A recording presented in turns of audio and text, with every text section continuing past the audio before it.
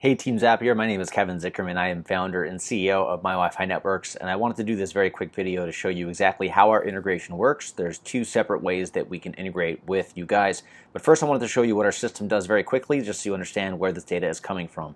So we have a Wi-Fi network that allows people to connect via social media. So for example, if I was a Wi-Fi user, I would see the hotspot. I would connect with Facebook, Twitter, Google, LinkedIn, etc. For example, if I use Facebook, I connect and I get my valid email address transferred to our system. What we then do is engage the user, but then we also plug you guys in right over here. When we have all this data that's collected, we're able to send that to a third party. So we get first name, last name, email, etc. So there's two ways to initiate this. Number one, you can initiate it from Zapier. So I'm logged into my account, and this is the first way I can initiate it. I can make a zap, and I choose the trigger to be MyWiFi Networks. Now I have three options. I can choose a trigger from a device, a campaign, or a location. Every time they connect at a location through a device that's using a certain campaign. This will just allow the user to be flexible in what they choose. For example, if I choose a new device user, then I have my system all mapped up. To add this, we basically use an API key, so the same way that most of your partners do, we generate an API key for our users, and they have to then paste that to add it into your system. And when I continue, I can choose my device. This is pretty standard. This is not using the template, so this is initiated outside of the system. The reason we're doing this is, you'll see in a minute, this way is all right. It's very flexible, but it also requires you to enter all this stuff manually.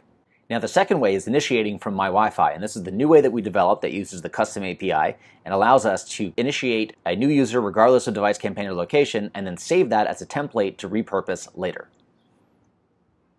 So how that works, in our system, we go to Automation. And this is our automation engine that we use for other third-party providers such as Infusionsoft, MailChimp, GetResponse, and all those are done directly. But over here we have a little Zapier tag. So in our automation, I'm going to choose New User Thank You. And this is going to be triggered when a user either connects or disconnects to a Wi-Fi hotspot, in this case when they connect, in real time or on delay. So here you can do some delays on our end before we even send the webhook to you guys. You can choose whether this is recurring or just sent once.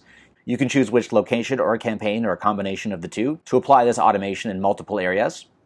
And then down here I will choose Zapier, and I will create a new Zap, and this is where we have the templates built in.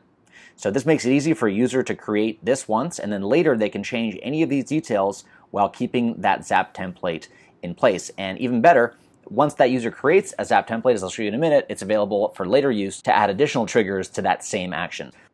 Now here, for example, I can choose to track a Facebook offline conversion event, and this using the standard pop-up. Now it's full screen here because I have a full screen browser, but this is typically a Zapier pop-up where I'm asked to integrate this, and I have my description over here exactly what this does. When somebody connects via Wi-Fi, it's triggered as an offline conversion, so this is great if you're running a Facebook ad and you want to trigger who's actually visited the location and used Wi-Fi. That's a great conversion to measure. So we're going to do that here using Zapier. I'm going to click on Continue, and here you'll notice that there's no longer three options. There's simply a new social Wi-Fi user login. So the location, the campaign, the device is all now managed on our end. So it's very simple for the user. Then they click Continue. They use the same account here, test and all good. As I continue, we did something very unique here. So here I'm going to say Kevin's Zapier test 1, for example. This will create a template from a template to allow me then to use this and repurpose it on our end and without having to go back into Zapier. So I'm just going to skip the test and continue.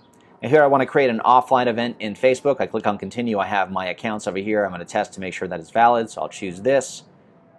Continue. Then I choose my business account here. And I choose my event set.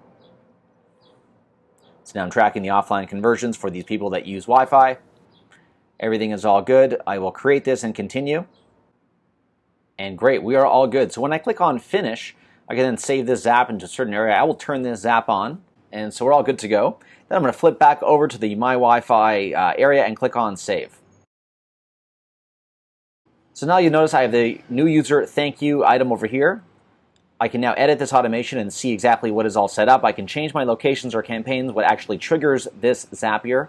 And what's very cool about this is that later on, if I want to create a entirely new automation on different criteria, on a different connection delay, and whatever it is, if I click on Add New Automation and I go to Zapier, this new Zap that I created is now in this list that I could use later on. So if you have any questions about the Zapier or MyWiFi integrations, please let me know. We're so excited to start automating campaigns using Zapier.